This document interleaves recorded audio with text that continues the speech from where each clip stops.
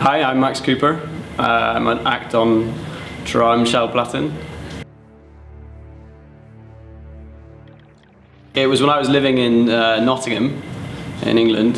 I was living with Gareth Williams from Line, the company that makes Grid and lots of amazing software for the iPad and the iPhone. I lived with him. At that point I didn't produce at all, and I would go into his studio and sort of try and play with things and not know what I was doing, you know. I'd been into electronic music for a long time before that, but always as a clubber. You know, I started off in the sort of late 90s, you know, getting into the club scene in the UK and sort of going to all the big raves, and then I started DJing at the same time straight away. I fell in love with DJing, you know, and all I wanted to do was DJ. And that's how I got to know Gareth. You know, at university I was DJing at the clubs in Nottingham, and he was involved as well because he was into electronic music. Production was something I never even considered doing. It was really, when I started producing, I started because I wanted to get more gigs, and it was all about just wanting to DJ. Whereas now it's the other way around. You know, I DJ so that I can spend my time at home during the week, you know, writing music. The transition to DJ, from just a clubber to DJ, happened straight away, very naturally. The transition from DJ to producer happened as a sort of forced thing where I wanted to, you know, get more gigs, and it was like, you know, and the transition from a producer just writing any sort of music to someone to the sort of more conceptual side of what I'm into these days happened. I'm not really sure how it happened. I mean, I was always really into, you know, science, and I was studying science all the way through and doing research, and it was something that I always was really into. And I don't know, it might have. I think my first releases on Traum, it might have been a big factor in the sort of bringing together of the conceptual with the, you know, the music production side. Probably because Riley Reinhold, who's sitting behind the camera, probably asked me, you know, about concepts and wanted me to provide more depth. And, you know, as soon as I started doing that, it sort of seemed to fit very naturally, and it all sort of came together very naturally in terms of the music that I made as a result, and how the, you know, and so I think that was probably a big influence on, you know, strengthening the conceptual side of things. At first, a lot of my older tracks especially, and, you know, and some new ones as well, I'll spend a long time over, and I'll constantly, you know, going over tiny milliseconds and changing it and going over and making edits and making edits and making edits, and it's like a really sort of painstaking process.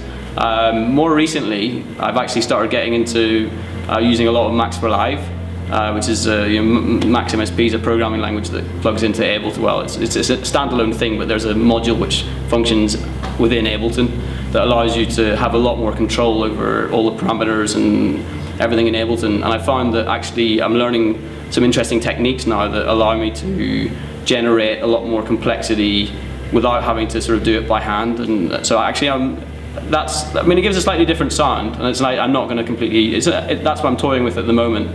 But, you know, looking over my tracks that I've released over the last 2 or 3 years, generally it's been painstaking, you know, a long time spent sort of going over and obsessing about things, and, you know, making tiny edits. But more recently I've got a few releases coming out soon, which are a bit more, you know, based on slightly higher level sort of functions, which allow you to generate more randomization and, you know, get the software to do a bit more of the work for you, which, you know, is great, but it gives a slightly different sound. But, you know, it's something I'm experimenting with the two approaches at the moment.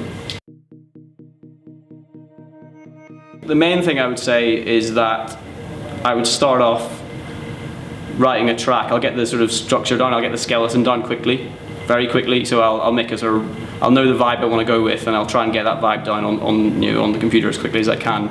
And generally without the detail, I just want to get the general feeling down, the melodies and the chords and the sort of the fundamental rhythmical elements. And once I've got that vibe down, then I can, you know, then I can go through the weeks, or, you know, the long time of adding all the details afterwards without having to worry about, as long as I don't affect the vibe too much. You know, it's about laying that original vibe down quickly. Whiskers FX is the guy that I've worked with a lot for my visuals, Andy Brewer. I know him from, he was doing visuals, you know, when I was living in Nottingham, and he was doing club visuals and amazing artwork for, you know, flyers and various other projects. And I just met him, you know, through DJing there, and we got talking. And really, I had I had a very clear idea of what I wanted for my videos, and I've always, every time I do a music video, I have a clear brief. I'll send the artists, you know, my interests, what I, you know, and a specific brief about the concept of the track and the concept for, you know, what a loose framework with it, what, you know, within which they can work. And I'll let them come back to me with ideas, and if I don't think it's right, then I'll say, no, we need to change it. So it's a matter of me being quite brutal and sort of, you know, making sure it comes out, you know, fitting within the style that I want it to be. When I'm studying science, I'm looking at a system and trying to figure out what the, you know, getting a sort of feeling for how the parts interact, and obviously mathematicians will, you know, they don't gain a feeling for it. They'll, you know, have a quantitative model for how things, you know, the relationships between different aspects of a system. That's not really how I worked when I was doing my science. I was more using computer programs to, you know, simulate things, and then, you know, looking at how the outcomes and getting a feeling for how the system works. You know, there's, you know, genetics basically, so how these molecular systems work. And I find with a piece of music, you get similar, when you're listening to a piece of music or composing a piece of music, you get a similar feeling for how the parts should interact, you know, how melodies should progress and how the different parts fit together. It's almost like there is, I mean, you know, music is itself a very mathematical thing, and there's, you know, very defined, you know, there's rules between how things interrelate and how they progress, and it's based on expectations and how the expectations are broken or fulfilled. And, you know, there's the whole books and studies, and you know, it's a whole field of, you know, academia on this sort of thing. But you get a very strong feeling, I find, for how things should fit together, and the system in itself, thinking about it in that way, is very similar to a scientific system. It sounds a lot nicer in German, you know. It was as simple as that. It just sounded nicer, so I went with that, and it seemed to fit, you know, with the label, and yeah. My parents are Australian, but I grew up in Northern Ireland, in Belfast. At the time, there was obviously the whole Catholic Protestant issue, you know, and all the schools were either Catholic or Protestant, you know, and you went to one type of school and you get taught a certain thing, and you went to another school and you got taught another thing. And my parents, you know, didn't want to sort of give me, you know, push me one way or the other. So the Steiner School was the only school in the whole of Northern Ireland that wasn't divided, you know, according to religion. So they sent me to that, and it turned out that it was quite an interesting, you know, form of education as well. It was a lot more creative and different, you know, really relaxed, you know, a nice atmosphere to sort of grow up and go to school in. Yeah, I enjoyed it there. Oliver Arnold's. I mean, I love Max Richter and Philip Glass as well. They're all up there for me, but Oliver Arnold's last album, it's the thing I've listened to the most out of any music. For the last probably 2 years, I've listened to his album way more than anything else. It's just beautiful.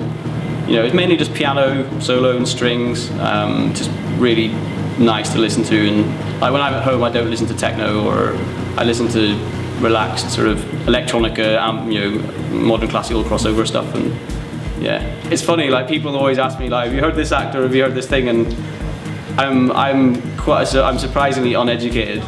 I don't like. I generally find like one thing that I love, and I'll sort of like listen to it and listen to it and get obsessed about it, you know. And like I'll have you know, I've got a reasonably big music collection, but there'll only at any one time there's like only like 5 albums that I'm listening to, you know. I'll just listen to those 5 all the time.